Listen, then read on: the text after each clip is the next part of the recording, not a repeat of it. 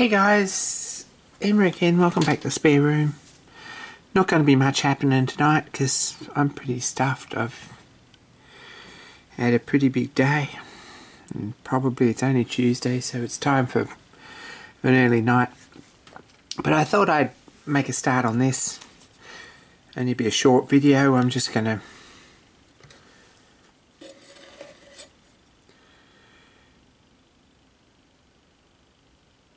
I think tin these up and solder them. This is just liquid paper or paper mate, and I'm just using that as a mask for these ports so they don't fill up with soft solder when I solder them. I'm not 100% convinced that they will, but it might be prudent while I tin them to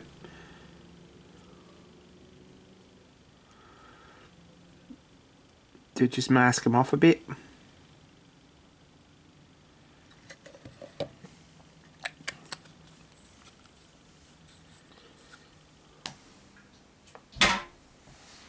I've just got a rag with a little bit of thinners to clean the top.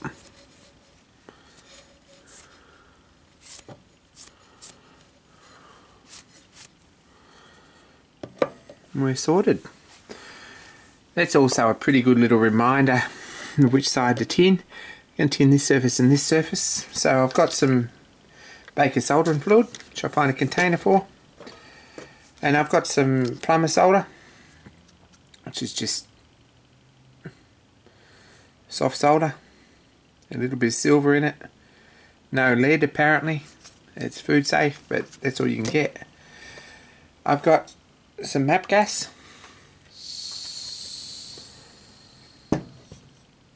Let's see how we go. Now here's a tip. Don't put acid in a tin because it'll rot out and you'll get acid all over your bench and that'll rot out. And you'll get acid all over the floor and that'll rot out. And you've got a problem.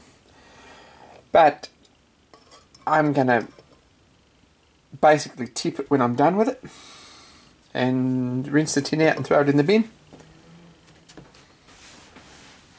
So at this point we're going to be okay. I got a new stool which was surplus at work or at another store near where I work. So I just grabbed that and it doesn't rattle or anything, which is really nice. It doesn't squeak. Just run some flux around these. See this lighter? Empty.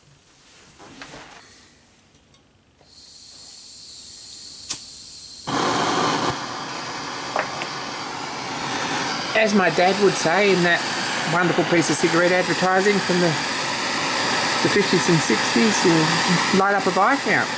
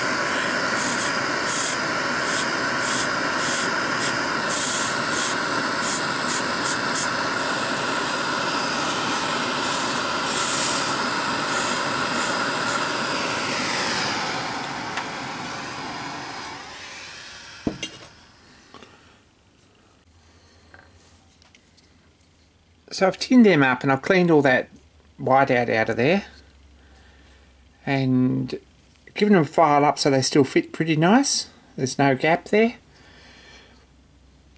Next job is to sit that somewhere near the middle. We'll sit that over there so that it doesn't actually fall apart. run a little bit of spirits of salts on both pieces.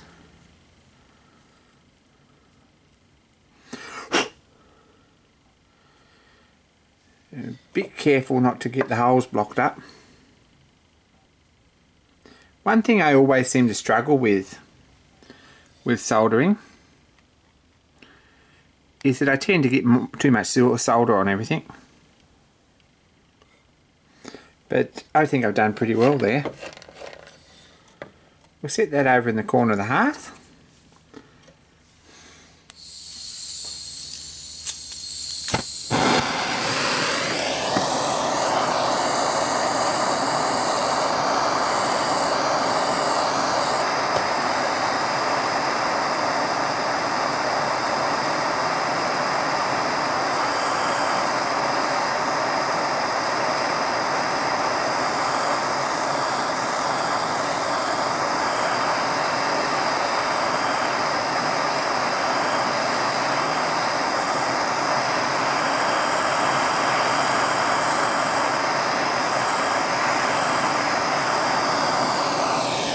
I just saw that move.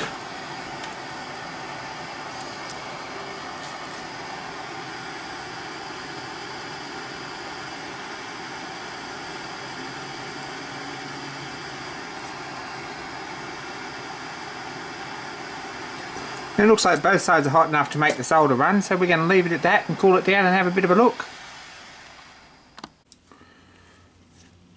So that's got it soldered. It's cooled off and cleaned up a bit. We've got a nice fillet round here, and if we have a good look, a nice fillet along here and along here, and a nice fillet round the other end. So I'm pretty pleased about that. All the ports seem to be still open if we have a look. It still needs a hone or a lap through the cylinder, but all the ports seem to be open. Everything works. I've run a reamer through there again. I've given that a good clean up. And that's all for tonight. So thanks for watching, guys, and don't forget to like and subscribe and all that stuff, and be kind to each other. More soon.